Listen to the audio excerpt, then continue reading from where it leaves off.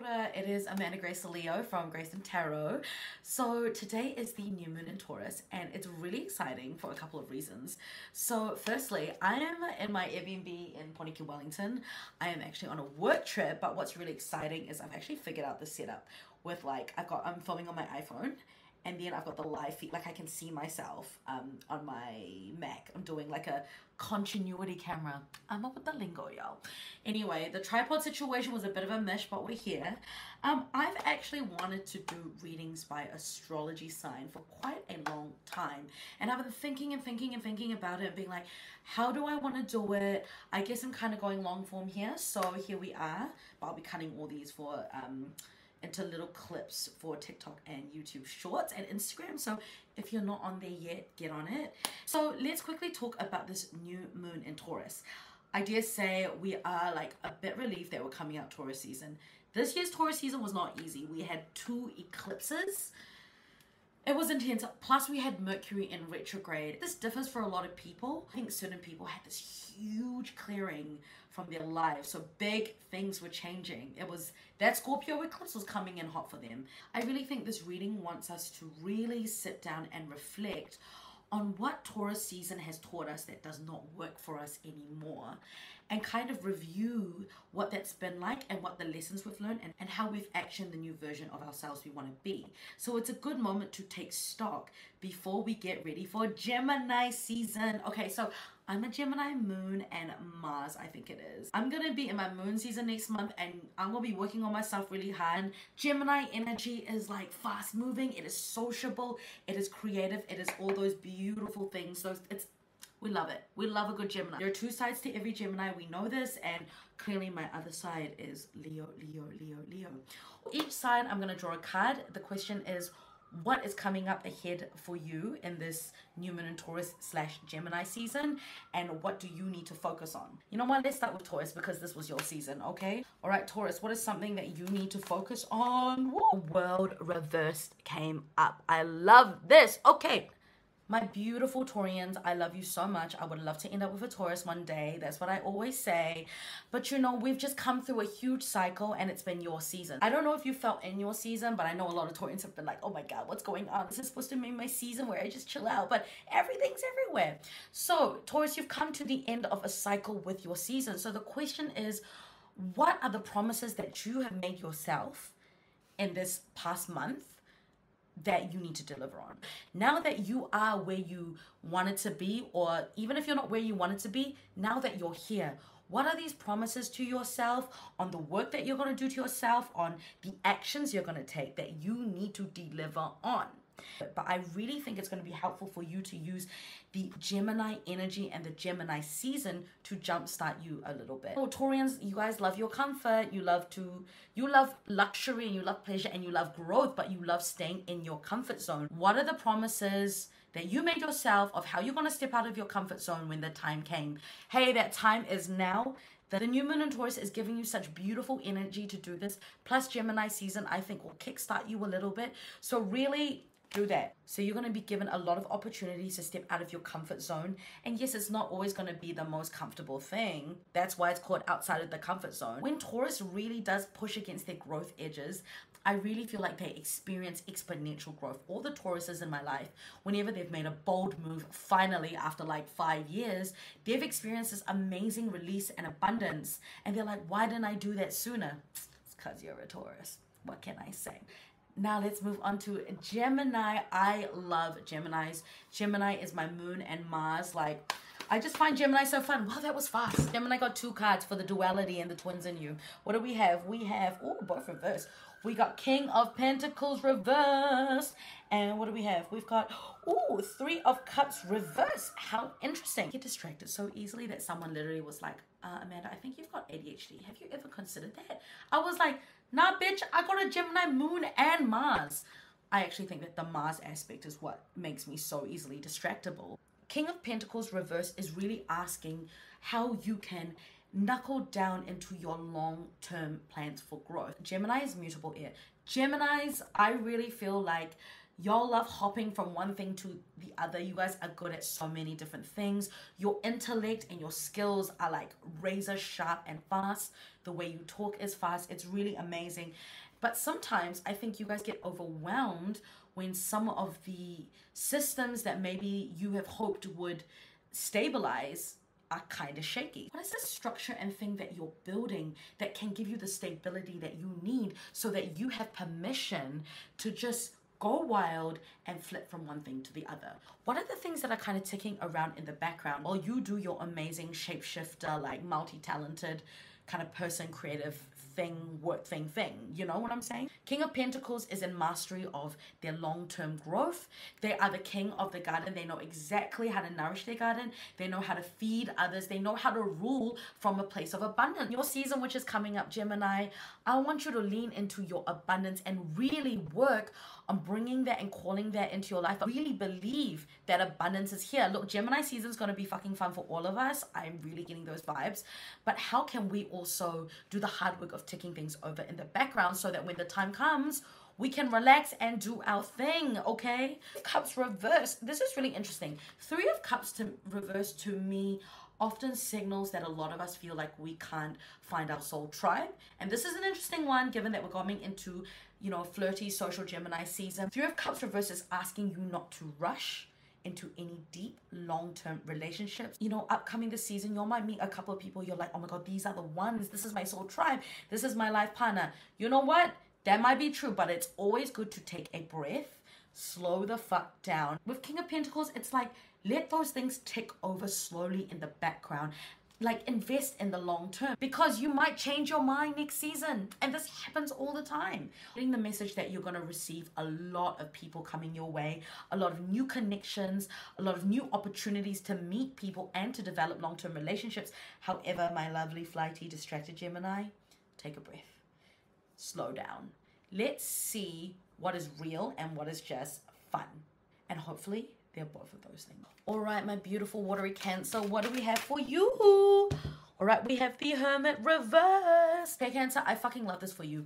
This Gemini season, Cancer, I want you to stop worrying so much about what's up ahead. How am I going to get to where I need to be? Cancer season is coming. Oh my God, so many emotions and so much to do and so many big events. What am I going to do? How am I going to do it? What's going on? But I don't want to be vulnerable. Hey, yo, Cancer, it's okay.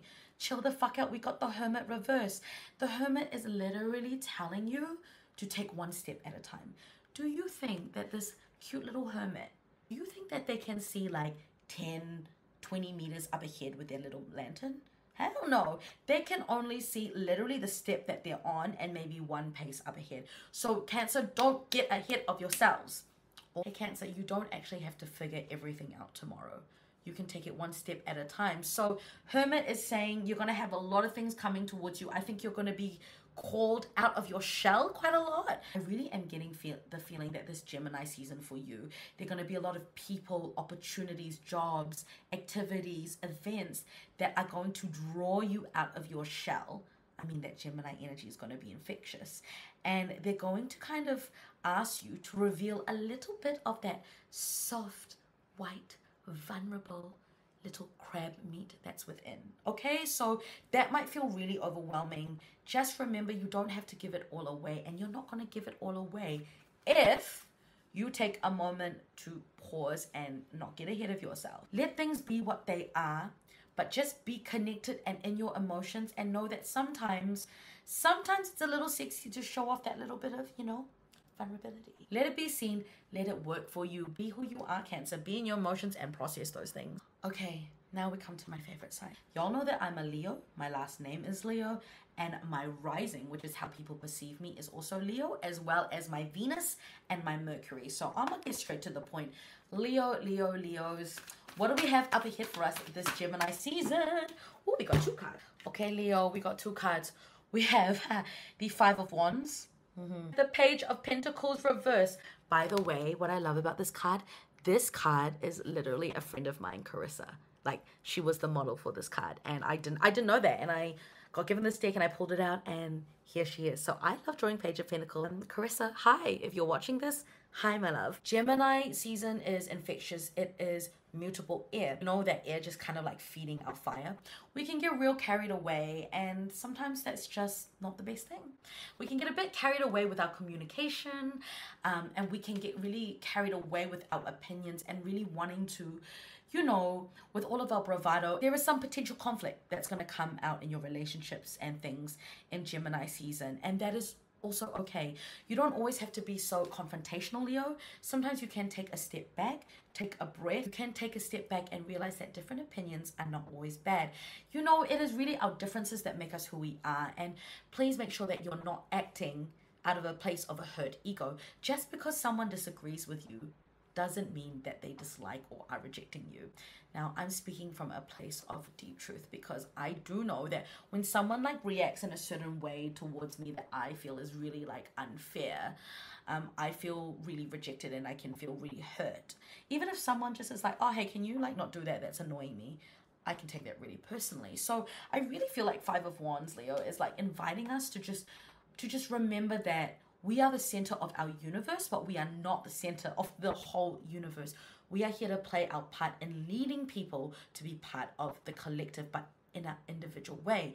Lots of Leos, we like to look perfect. We like to look well presented all the time. It can be really hard for us to let our weaknesses show, but I really think there will be opportunities that are going to ask us to love ourselves so radically by acknowledging and working and leaning into our weaknesses sometimes. That is where we find the biggest strength and the biggest magic. We don't need to maintain this perfect facade all the time. We've got Page of Pentacles reversed. Okay, Leo, you have harvested a beautiful seed and we are preparing for Leo season, which is coming up. I dare say we're going to have opportunities to deeply reinvest in some sort of seed that we have harvested from a past fruit. So whatever project that you might have kind of started and not finished in the past, or maybe there's something that you've been aching to go back to that you haven't touched for a long time. I really feel, Leo, like this is the season to really do some risk stock take. Now that you've planted the first seed, you've grown the fruit, you've harvested the fruit, it's given you a new seed. How can you think about the other fields that you could reinvest this seed in? So I dare say Gemini season is actually going to bring you a lot of connections in terms of long-term life work. And it is going to ask you to take a little bit of a risk in how and where you are replanting the seed. How can you allow yourself to expand and not be limited by other people's doubts and other people's worries? If your gut is saying, hey, I think I want to contribute to this endeavor, or I want to invest in this, even though other people are saying, oh, I wouldn't do that, somehow in my gut, I feel like it's right. This is your sign to do it. So keep out for that opportunity that is coming in this Gemini season. So moving into Virgo, Virgo, we have Two of Wands.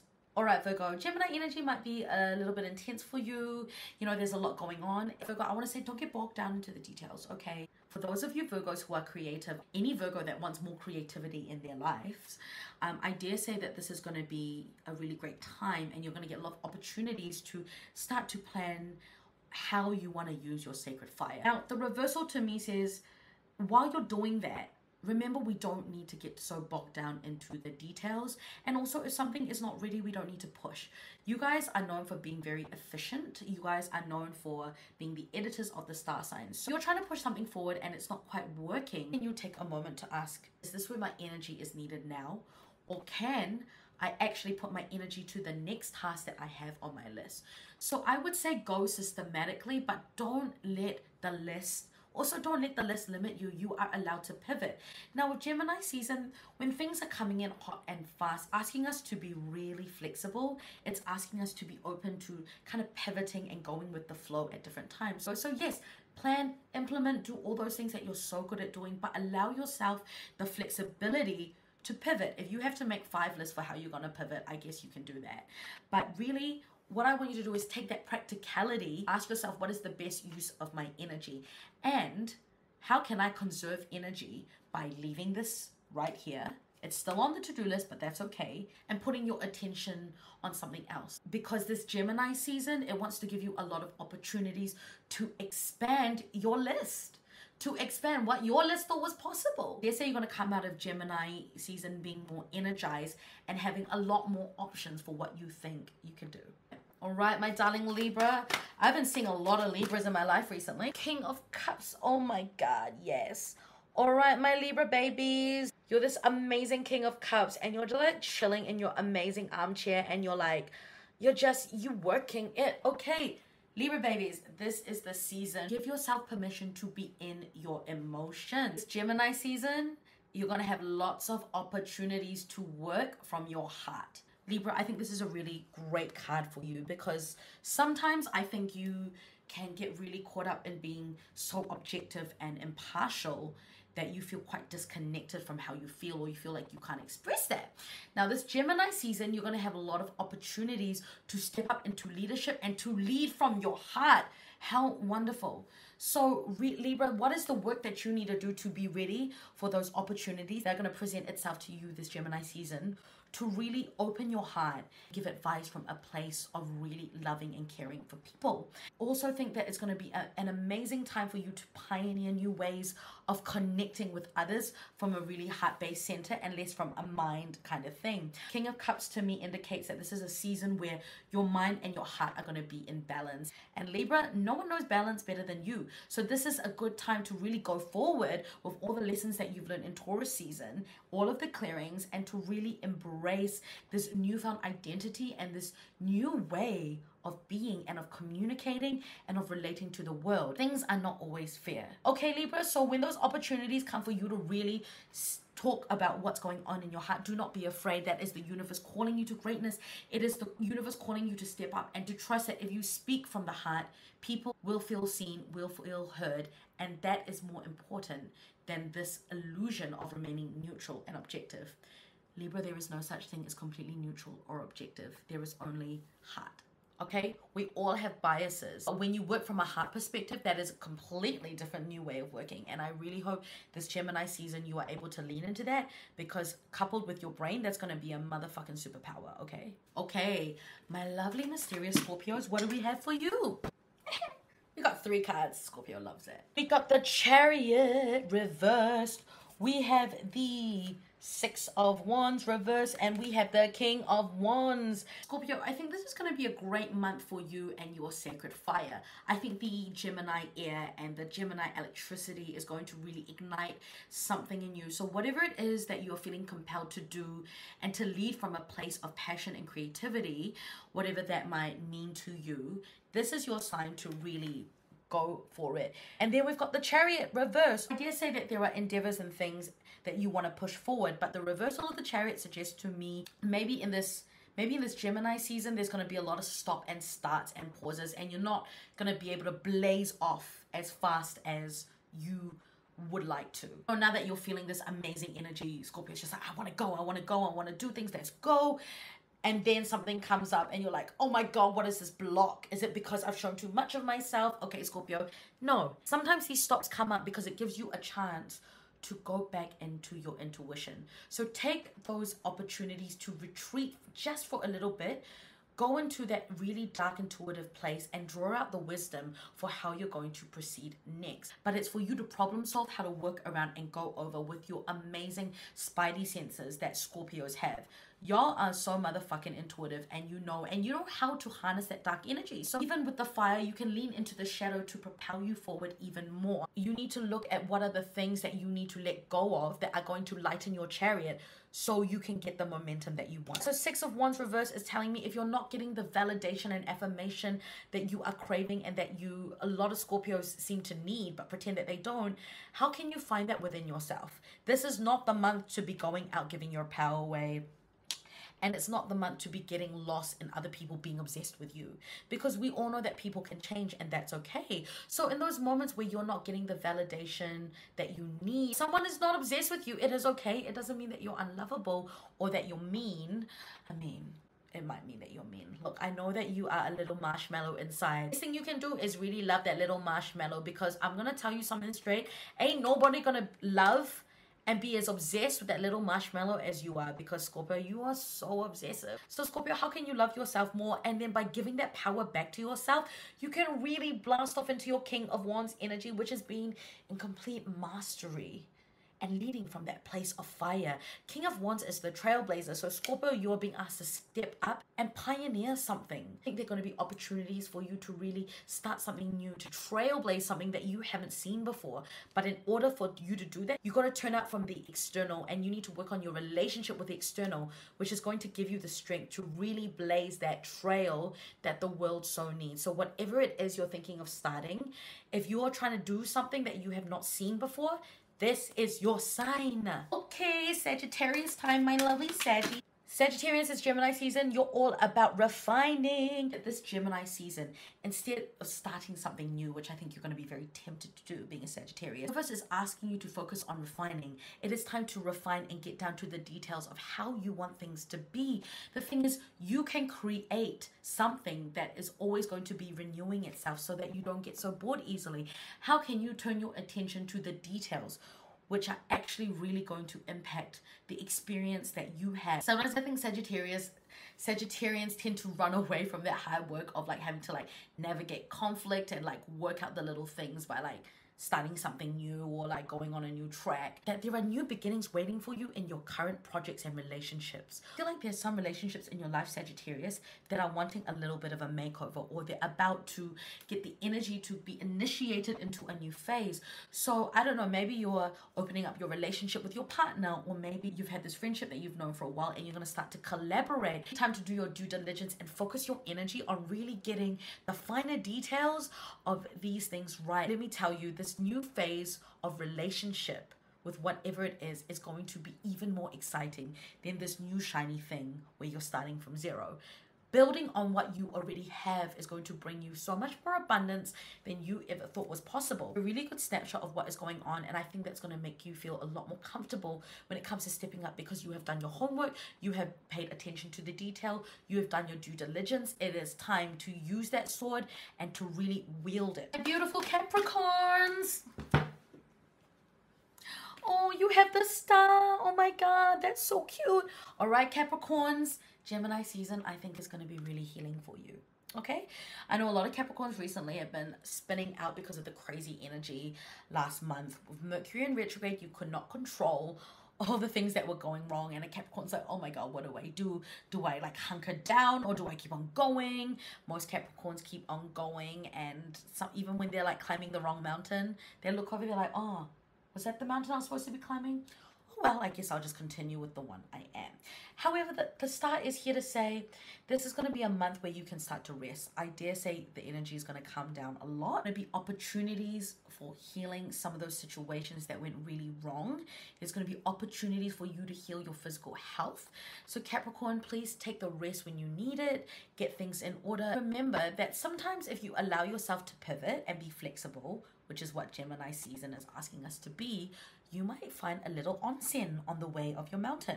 Since you're already climbing the wrong mountain anyway, just say you decided to pivot and you came across this beautiful Japanese onsen, and like it just gives you the nourishment and replenishment that you need. So Gemini season, can you lean into the energy that is asking you to be more flexible and understand that when you allow yourself to pivot and be flexible and take that rest or indulge a little bit, it actually brings you to the right mountain. Suddenly that beautiful Capricorn energy comes in and you find the mountain, another way to the mountain, or a little bridge between the two mountains that you didn't even know was there. If there is anything that I want you to be relentless and keep on going about, Capricorn, this season, it is really to get into your healing era. This is your healing season. This is a time to really go inwards and to really do all the things that make you feel better. There are going to be lots of opportunities and people coming into your life offering you moments of bliss. It is okay to say yes and take that. It is not going to slow you down. If anything, it is going to make you faster because you have more energy after that. All right, my gorgeous Aquariuses, I've been talking about you so much recently. Aquarius, you got the sun. The sun is ruled by Leo. Okay.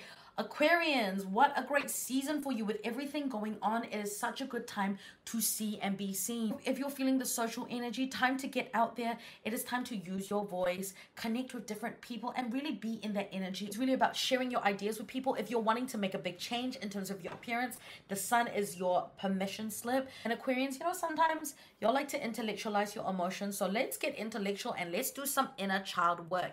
The sun is really inviting you to be that little happy inner child. So what is that intellectual work you need to do to get into the inner child sense of play? Allow yourself to be in your body, feel your feelings, be in the sun. Aquarius, when you connect with your emotions and allow your emotional self to be seen, I know it feels really intense and you are like, oh my God, what if I get burned? But actually, I think that you find that there is a lot more abundance and that the big shifts that you so wish to see in the world and your life happen like that. And really adopt that flexibility that Geminis have. Oh, go and play and allow yourself to be seen. Not just your intellect, but your whole fucking self. And now the star sign, which I have the most love-hate relationship with. Pisces, can't live with you, can't live without you.